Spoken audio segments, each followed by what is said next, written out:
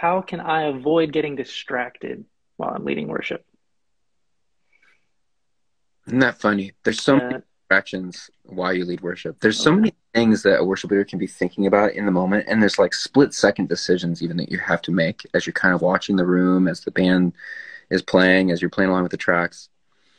If you find yourself getting distracted, what I do is close your eyes and really think about what you're singing.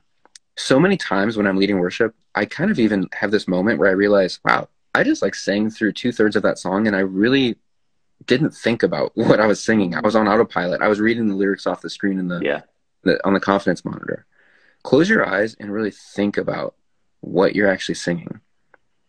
It takes you out for a moment from thinking about the band or the click track or what Yeah. room. Think about what you're singing and make it personal.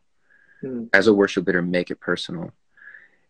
It's kind of worship songs are a little bit like greeting cards.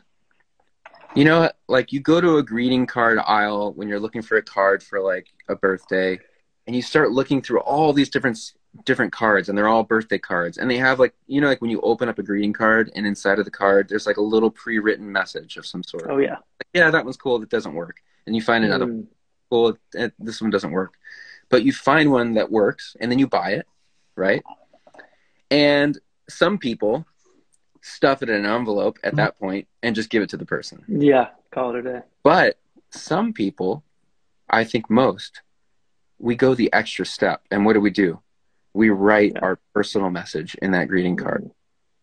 and we make it personal. We make it ours.